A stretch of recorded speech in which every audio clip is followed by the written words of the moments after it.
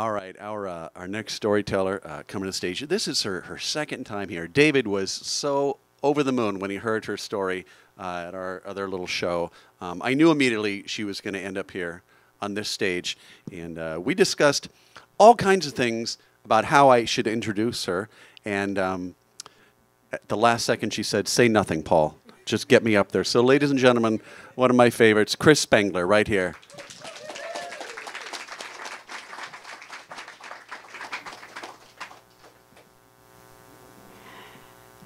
Thank you, Paul. I decided my dating strategy would be this. When an unknown woman came to my door and knocked, I would open it.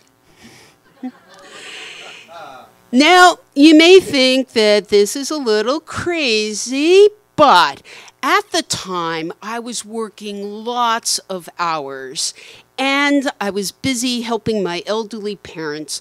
I really didn't have a lot of time or energy for dating. But I wanted the universe to know I was open to it. So I had the strategy. Now, it may not surprise you that 2 or more years pass by and nothing happened. But then one day, I opened my mailbox, and inside was a white folded piece of paper with my name on it, Chris. And I opened it up, and it said, "If you are interested in going on a date with me, please call the number," signed Rebecca Brown. Wow, this was it, my virtual knock on the door. There was only one mystery. Who is Rebecca Brown? I had no idea, and I hadn't been out in a long, long time, so I had no idea how she might have met me or heard of me. But she did want to date me. And I have this problem calling people the first time, even when I know who they are. And the little voice kept saying, "But Chris, she wants to date you." And so I didn't wait my usual month to call her back, or even a week. I called her the next day. And she answered the phone, and I could tell right away that she was sick. And I offered to call another time, but when she heard who it was, she said, no, let's talk."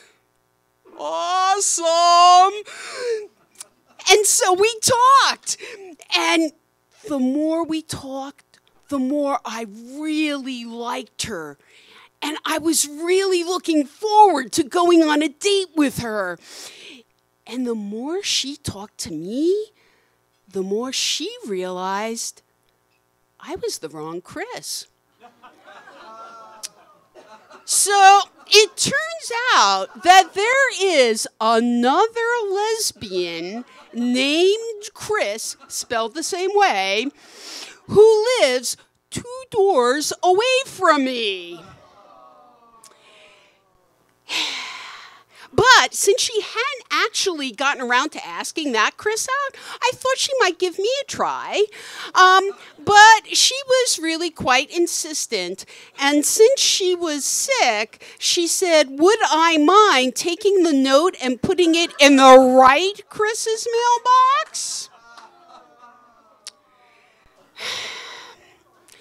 And I thought, well, if I'm a good sport about it and it doesn't work out between the 2 of them, maybe she'll remember and give me a call. So I did it. Now, I took this as a sign that my strategy was working. It was just a matter of patience. So a few more months go by, and there is the knock on the door, and I open it, and there is a woman with a whole bunch of groceries, and she's pushing past me, and she says, "Do you mind? These are really heavy. I need to put them down in the kitchen." And I move aside, and I say, "I have no idea who you are." And she says, "You don't know me, but you're Chris, right?" Whoa, yes I am. Yay, words out. So then she says, "I'm friends with your girlfriend." Oh my God. The other Chris, 2 doors down, and so she went. I finally realized that the universe would continue to be confused as long as the other Chris lived 2 doors down. So I realized I would actually have to leave the house if I wanted something to happen.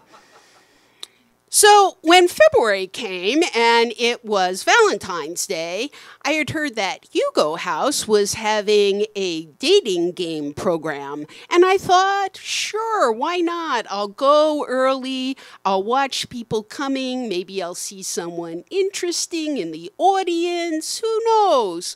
And so I get there early, not realizing that the hosts are going to be coming out and trying to get the early people to be contestants on the show, which I really didn't want. But okay, I said I'd be one of the ones who answer the questions behind the screen. I was number 3. She said, "Number 3, it's me. I am actually going to go on a date. Yay!" So we went on a date, and we got talking, and she said, "Hey, would you like to go to this, class with me? It's called Women Who Run with Chocolate." And I thought, I love women. I love running. I really love chocolate. Yes, sign me up. Okay, I probably should have asked a few more questions first. So we get there, and I discover that by the end, the last exercise is standing there with your eyes closed, listening to drum beats, and thinking about something other than chocolate that you really want. Okay. And I realized that I liked being physical and I wanted to dance. And she realized she wanted to sell all her stuff and move to Florida. And so I am still single. And Chris still lives 2 doors down with her wife, Rebecca Brown. But I did learn to dance, and I have had an excellent relationship with dance ever since. And I still love investigating the little mysteries in my life. Thank you.